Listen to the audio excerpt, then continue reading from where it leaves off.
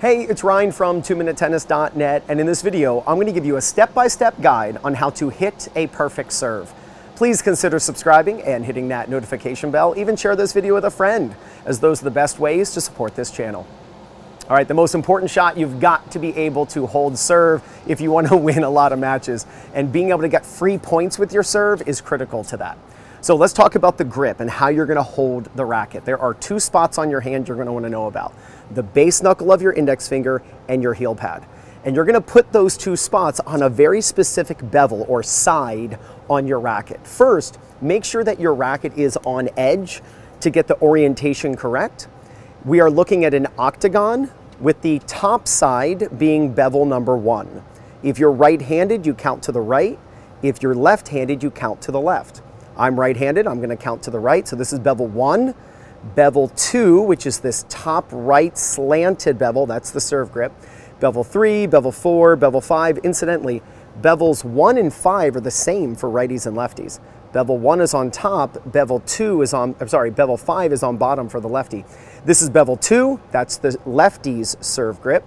Bevel 3, bevel 4, and bevel 5. So what I want to do for hitting my best serves, or learning to hit my best serves, is I'm going to take these two spots and I'm going to put them on bevel number 2. This is the slanted top right for right-handers, slanted top right 45-degree angle bevel. So I take the heel pad first, I place it on bevel number 2, and then I put the base knuckle on bevel number 2 as well. You'll notice when you hold the racket correctly that there's space in between the index and middle finger. That's called a trigger finger. The trigger finger itself doesn't have a lot of importance, but it's an indicator that your knuckle and heel pad are on correctly. You'll notice if I take my heel pad off, and you can see that spot, I know you can see that spot right there. Notice I got rid of my base knuckle. So having the heel pad and the knuckle on correctly instantly gives me the trigger finger. So let's talk about the 7 serve checkpoints. There are 7 places in your serve that you want to know about. And I would highly recommend, even if you push pause right now and just get a pen and paper to write down some notes, but I want you to know what to look for in certain moments and times in your serve. So let me go over the 7 checkpoints first, and then we'll go over each checkpoint. So checkpoint number 1 is the ready position. Checkpoint 2 is called palm down. Checkpoint 3 is knock off the birthday hat. Checkpoint 4 is called on edge. Checkpoint 5 is the contact. 6 is pronated. And 7 is the finish. So it's checkpoint 1, ready position, 2, 3, 4, 5, 6, 7. You want to know about each checkpoint, and you want to know what to look for in each checkpoint. That's what we're going to go over right now. So checkpoint number 1, the ready position. I've got my grip. Once I get my grip, I want to get my stance. I don't want you to have your back foot way over to one side or the other. I know Federer serves like this. I would recommend that you don't copy that. What I want you to copy is that your feet are very much in line, almost like you're on a skateboard and you're skateboarding toward the net. It makes it actually easier to then coil when your feet are more next to each other rather than one foot, especially behind. There's a false sense of coiling when your back foot is way behind you, like Federer, and then it actually is harder to coil the body because you turn so far away from the net. So try to get your feet more in line with each other, and it'll make it easier to actually produce easy speed and power. Your front foot's going to be angled in, back foot is pretty much parallel to the baseline, and again, you can make little tweaks to this. Personally, on my serve, my back foot isn't directly in line with my front. My back foot is slightly behind. To me, that's what feels best, and I feel like I hit my best serves. Again, I don't want you all the way back here. When holding the ball, hold it like a glass of water. A couple days ago, it might have been yesterday, I forget what day it was, but I made a video on ways to improve your toss. And I suggested that rather than holding the ball with your palm up, which just leads to bending the elbow and flicking the wrist and rolling the ball off the fingertips, actually hold the ball like a glass of water. Notice how that changed my elbow position. Now I can't bend my elbow to toss the ball. I'm not going to flick my wrist. All I'm going to do is just go up and release the ball. Look at Ivo Karlovic toss the ball. You'll see exactly how it looks like he's tossing a glass of water into the air. It makes for a much more reliable toss. So when you get your feet and you put your ball out to then place the racket on, hold the ball like you're holding a glass of water. Because we have the continental grip, I would recommend that you start with your racket slightly open. See, when players are struggling using the continental grip or they use a forehand grip, their strings point down. In fact, I would highly recommend that you don't bounce the ball with your racket. When you bounce the ball with your racket, it basically forces you to use a grip to bounce it that you actually don't want to use on the serve. So only use your hand. And if you're a coach, you know what I mean. And if you're a coach, please recommend to your students that they only bounce the ball with their hand, because the correct grip on the serve, it's actually very difficult to bounce the ball. It's very difficult to bounce the ball with the racket if you have the correct grip. So don't let them bounce the ball with their racket if you're a coach. Only bounce the ball with the hand. And actually start with the racket slightly open. Again, these are all things to promote, not just starting with the correct grip, but keeping it. A big mistake I see recreational players make is they have every intention of using the continental grip, and they've got it, and then they start bouncing the ball, even if they bounce the ball only with their hand. And then they're so used to their strings facing down with the forehand grip, now they've got a continental, and their brain starts going, oh, we got to get our strings to point down because that's what I'm used to. And then without them even knowing, and unbeknownst to them, their strings change, their grip changes, and they're back to their forehand grip. So only bounce the ball with your hand, hold the ball like a glass of water, rest the racket on the ball, and have your racket and your arms nice and loose, and have your racket slightly open. This is the beginning of a great serve. One thing I will add as well is take a nice deep breath and just relax. Get all the tension out of your body. The looser you are, the faster you'll be able to swing. So that's what checkpoint number one is. And I would tell you that most players who you watch at a tennis club, when they sit up to serve, you gotta begin with the end in mind. Most players don't do themselves any favors by how they set up to hit a tennis ball and hit the serve. Because then once you get derailed, it's very hard to get back on track. All right, I'm bouncing the ball only with my hand, front foot is angled, my feet are pretty much lined up with my target, racket resting on the ball that I'm holding like a glass of water, and my strings are slightly open. So that's checkpoint number one. Checkpoint number two is called palm down. Now, the way you get to checkpoint number two in an efficient way that's going to help you hit racket speed is to coil. So I don't want you to think of down together, up together, right? So it's the classic down together, up together that you see players try all the time, and it's really not going to help you hit your best serves. What is going to help you hit your best serves is to coil to prepare and start the serve. So notice how you cannot see my chest right now, but now you can.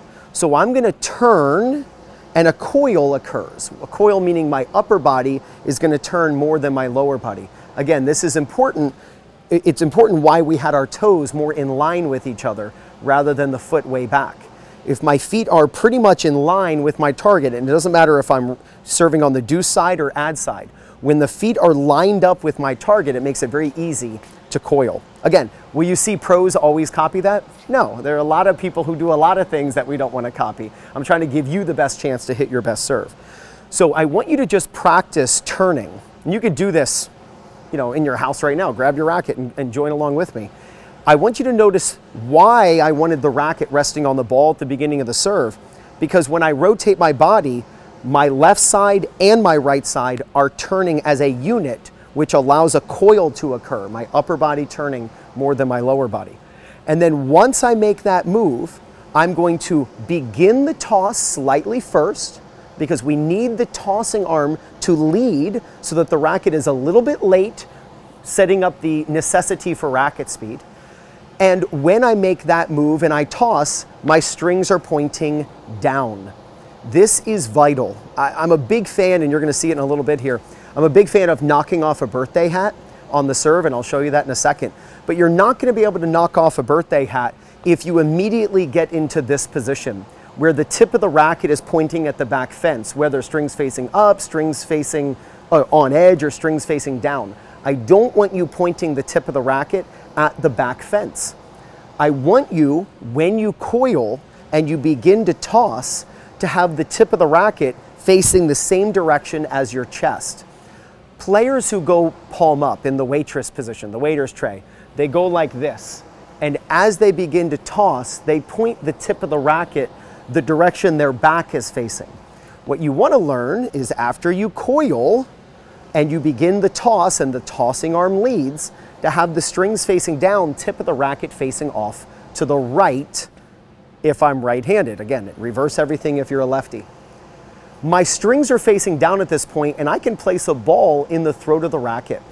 This position right here is the position to throw from. That is a throwing position. My elbow is back, my palm is down.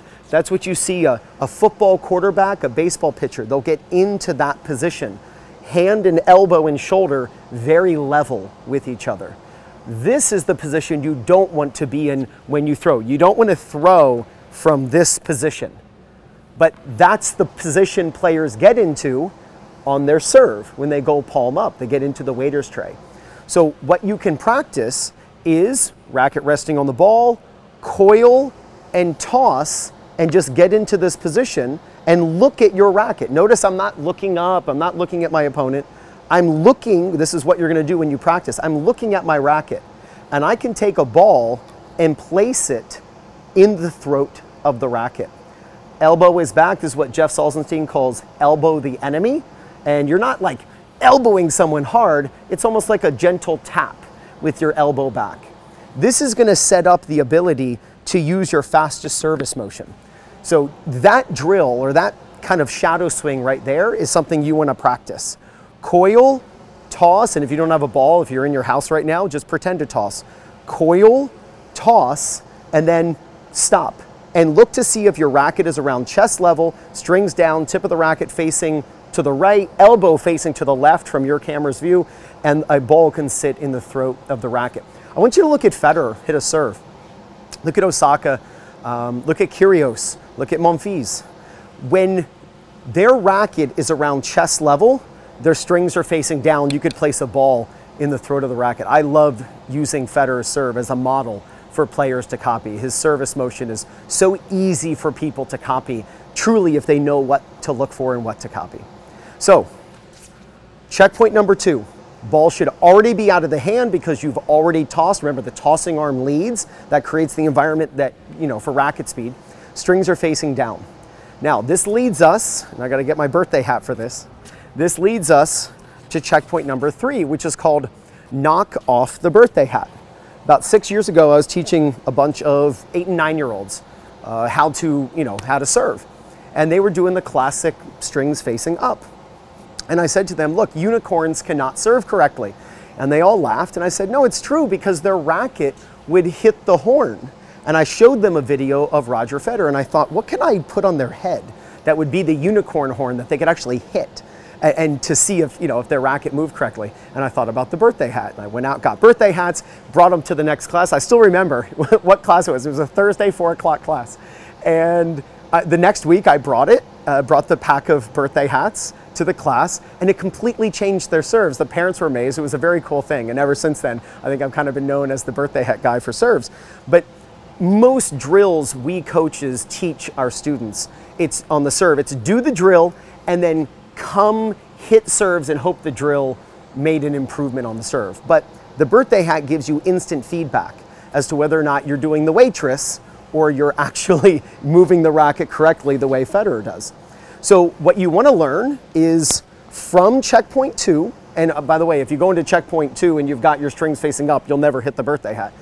Strings facing down, from this point, you need to move the racket in over the head as the legs are then bending. So you toss, and once the ball comes out of your hand and you're in checkpoint number 2, the knees begin to bend as the racket goes to the birthday hat. See, let me just hit a serve right now. You'll see that I knocked the birthday hat off with my racket And look how the racket knocked the birthday hat off, right? That was my first serve I hit this morning, by the way. That was a pretty good serve. Felt good. My racket knocked the birthday hat off. That move. Some players, because I do it, you know, I do a full serve, they're not sure what's happening. They think when I say knock the birthday hat off that I mean on the way up to the ball.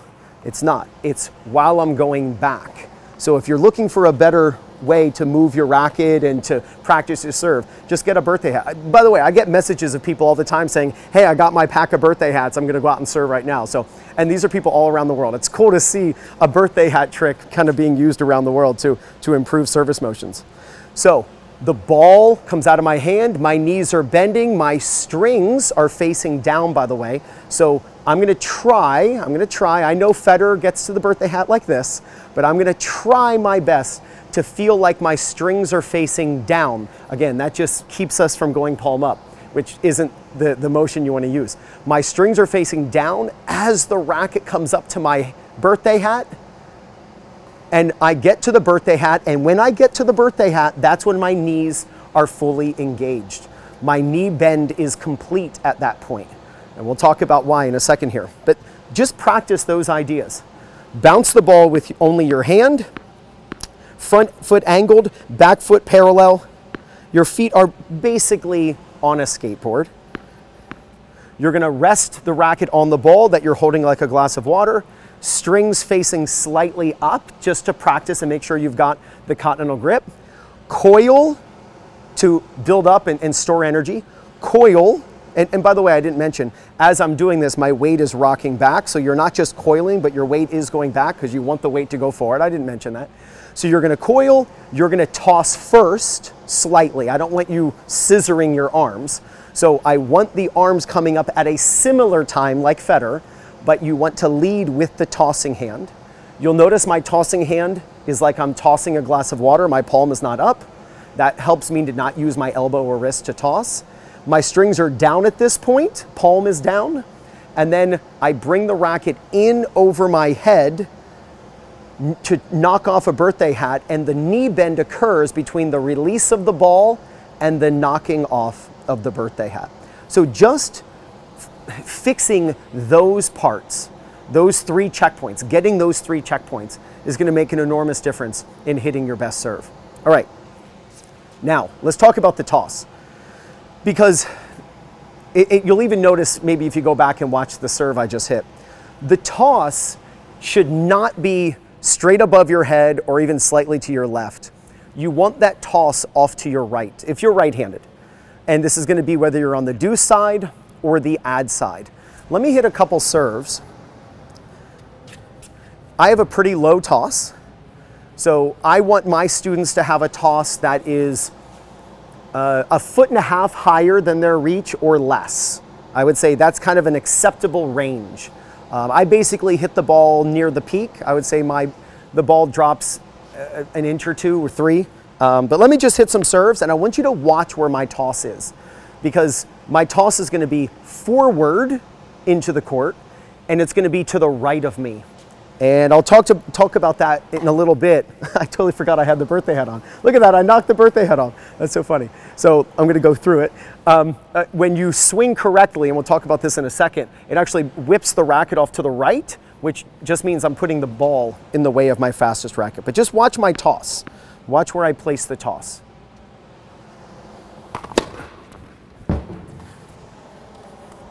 You'll notice I fall into the court. Like, I don't want you serving and just staying behind the baseline. I want you to go into the court on your serve. So if I don't hit that ball, you can see how pretty low that toss is. If I don't hit this ball, watch where the ball goes. See how it's going into the court? It's like inside the court. So most players, they toss, and the toss goes up and then down. Like, it doesn't go anywhere. You want the toss to be a rainbow. You want the toss to go into the court. Watch the pros. When they're done on their serve, they land inside the baseline. Well, it's only going to happen if you're tossing in front of the baseline. not only does the toss should the toss be a little low so that you can swing fast, and I'm not saying down here, I'm just saying not super, super high, because that gives you less time, which actually forces you to swing fast, which is a good thing. But we want the toss to be in so we're leaning, right? So you see players, they're working on their serve and they're working on a really fast serve, but their toss goes straight up. So then when they lean and they really go for their serve, then the toss becomes behind them because they've tossed up, but now they're leaning forward and the ball continually goes out. So practice tossing into the court. You'll get more racket speed and the ball's gonna go in, which obviously is what we want. Okay, so we're at this point, checkpoint number 3. The racket is passing in over the head, the hit to the birthday hat. At this point, 3 things are going to occur. The legs are gonna go up as the racket is hitting my birthday hat, as the tossing hand is dropping. Let me show you this from the side. This was a correlation I came across a couple years back. I wish I would have noticed it earlier. Let me say that. The correlation is that 3 things happen simultaneously. And there's leeway to this from pro to pro, but if you kind of took all pros and you put them together, this is what you would see. That when the legs come up and begin pushing, that's the exact moment that the racket hits the birthday hat. And it's also when the tossing arm begins to drop.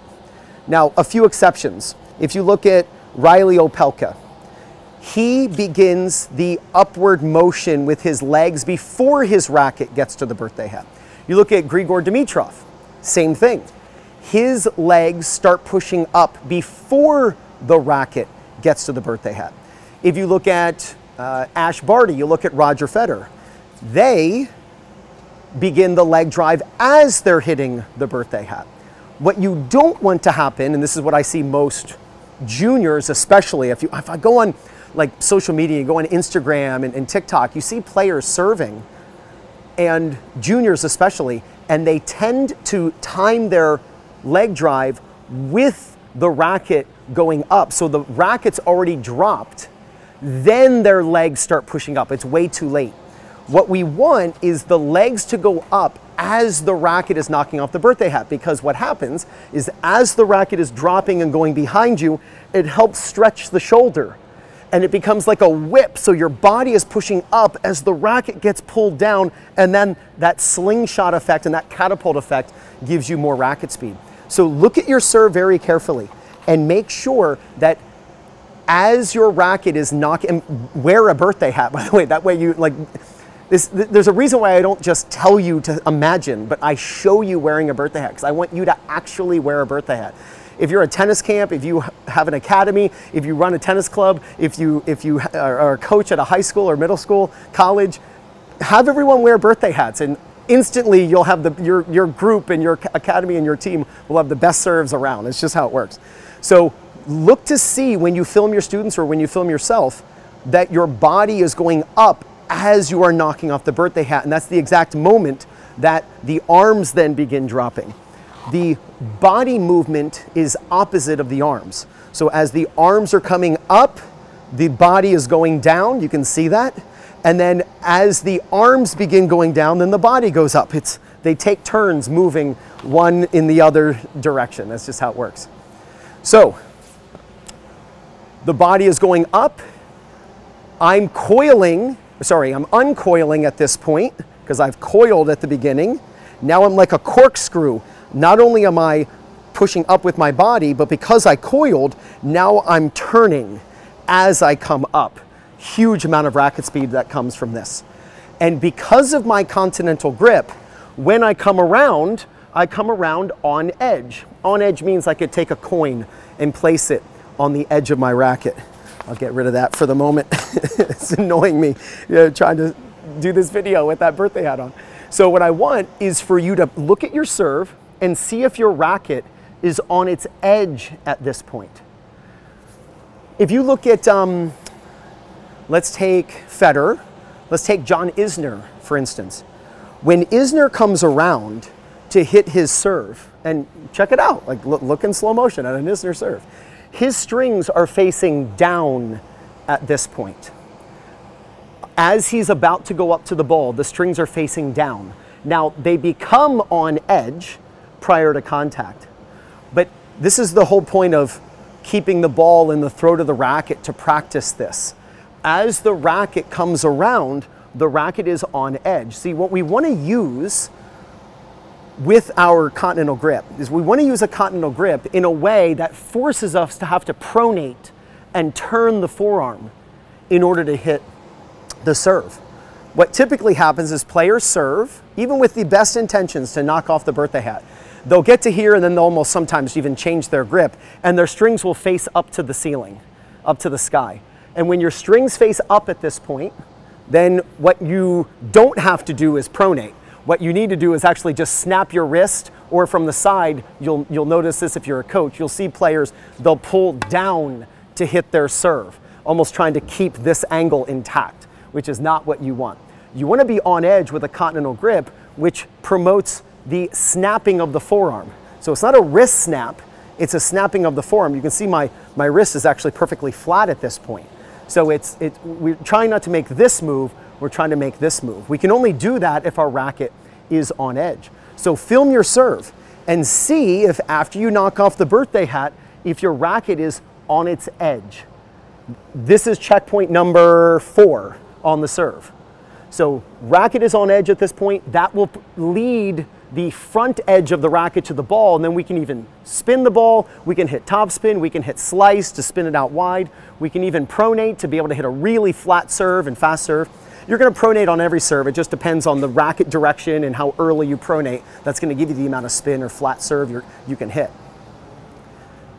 At that same moment, remember we talked about 3 things happening. I'll show you this from the side. At that exact moment, when your racket is coming around and the tossing arm is dropping, we want to drop the tossing arm as the racket's about to get on its edge. But as the tossing arm is dropping, we then want to, because it's going to drop out toward the net, we want to bring the tossing arm in against our body. So the tossing arm drops, it drops, and then we start the process of bringing it in against the body. It's vital that we are not rotating as we serve, but rather we want to rotate and then stop the rotation. The energy gets transferred into the arm and the racket accelerates. Let's go right to the contact, because I'm going to explain this. We see that a lot of players, a lot of juniors around the world, I see them on Instagram, and they are copying this left arm position. So you'll see them serve and they go, and their left arm's back here. And what they're missing is actually what's most important on the serve. And that is that we bring this tossing arm in against our body as a reactive break. What we don't want is the body rotating as we serve. We want the body to unwind, so we're coiled and now we're uncoiling, and then we stop the body, and that accelerates the racket incredibly. When you bring this tossing arm in against the body and you film yourself from the back, you'll see it right here. Look at Federer hit a serve from the back view and stop the video at contact. You'll see his left hand right here. His left hand is not here. Look at Dominic Thiem, look at Andy Roddick, look at Andy Murray. These are all players who are known for doing this, but their tossing arm is up against their body as they're hitting, and that is a reactive break. When you slow the body's rotation, the racket accelerates. When you make that move and the racket is on its edge, what starts to happen is this, where the racket is behind my hand. Now the racket turns to get to contact, and now the racket keeps turning, and now this is checkpoint number 6, which is called pronated, where the strings are facing way off to the right. Now I know pronation begins here. Pronation begins here, but I'm going to call this position pronated, where the strings face off to the right. Let me show you in detail what this looks like during contact. So when you are hitting a serve, I want you to first practice hitting like you're a basketball player, spinning a ball on your finger. I want you to spin the ball when serving, but after you're done hitting the ball, I want your strings to face off, if you're right-handed, to face off to the right. Now, a lot of players say, why does it matter? I've already hit the ball. Why does it then matter that I'm making this move? It's because you're beginning that move prior to hitting, so a body motion just tends to stay in motion. So you're not hitting it as I'm doing it here and then spinning. It's just a little bit of the limitation of the device. But really, you're gonna be turning into the hit. Right? We're making this move, and then we hit and our racket's turning, and then it just keeps turning. But you'll notice the ball is spinning to its right. So I could do it with my hand. I can make this move. The reason is because that's the fastest way to move the hand. I'm 42, and when I was a kid, the nurse would give me a mercury thermometer, put it under my tongue. And then, so depending on how old you are, you'll notice, and then they would go like this. If you hurt your hand, right? If you hurt your hand, you go, ow, and you make this move, right? You don't go like this. If you hurt your hand, you make this move, where your palm is in and then your palm is out. So that's the fastest way to move your hand while you're hitting a tennis ball, is rackets on edge, rackets on edge. My palm is facing me, my palm is away from me.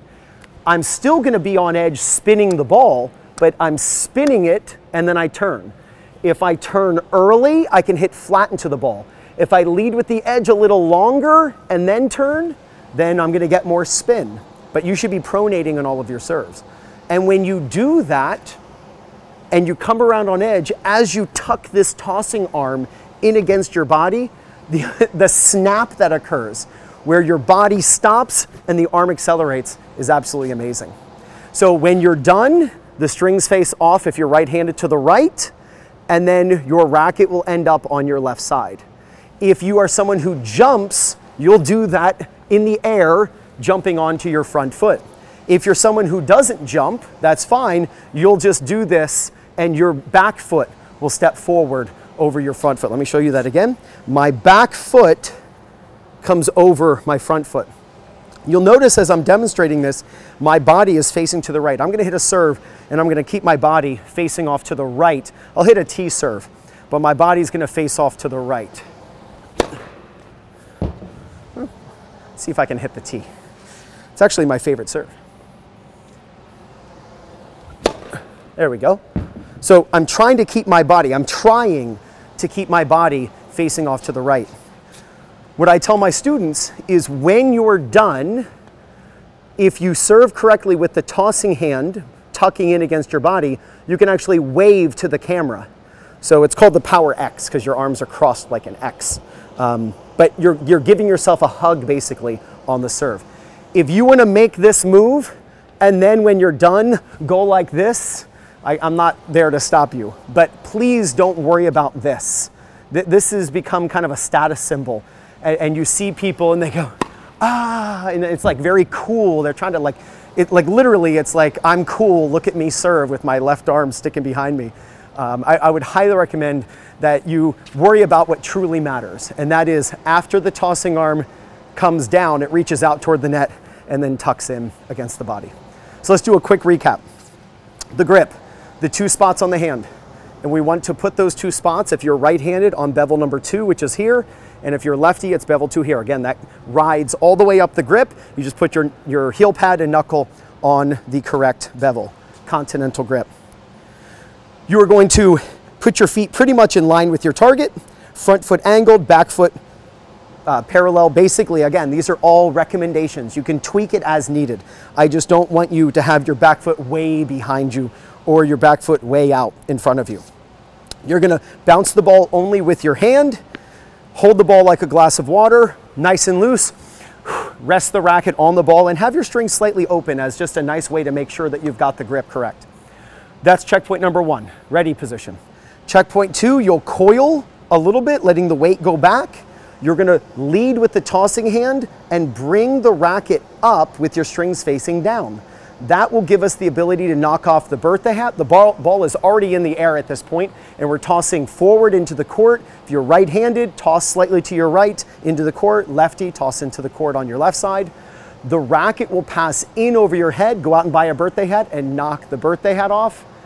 At this point, your body will begin exploding up, and that's when your tossing arm will drop out in front of you and your racket will drop behind you. You'll see my elbow from behind me. My elbow was coming forward. That is the throwing motion, by the way. You see my elbow make this move. My racket is on edge when I do this because of the continental grip. I bring my tossing arm in against my body. I start to turn my racket to make contact. My strings keep turning and the strings face off to the right since I'm right-handed, and I cross my arms when I am done. Checkpoint 1, checkpoint 2, checkpoint 3, checkpoint 4, checkpoint 5, checkpoint 6, checkpoint 7. I hope you enjoyed watching this video. I hope that you gained something from it that is going to help you improve your serve. If there was anything in this video that you found beneficial, if there's anything that you disagree with, whatever it is, let me know in the comments below. And I think you have seen maybe in my other videos, I do respond to the comments, and I don't have somebody doing it for me. I do respond personally to every single comment, and so just write a question below, tell me something that you learned that you know is going to help you with your serve, and I'll be sure to respond. So thank you so much. I really appreciate the support. This channel is growing very quickly, and I absolutely love it. So thank you so much. If you start learning and analyzing and focusing on the checkpoints on your serve, you're going to gain confidence, win more matches, and play much better tennis. This is Ryan Reedy from 2minutetennis.net. You got this.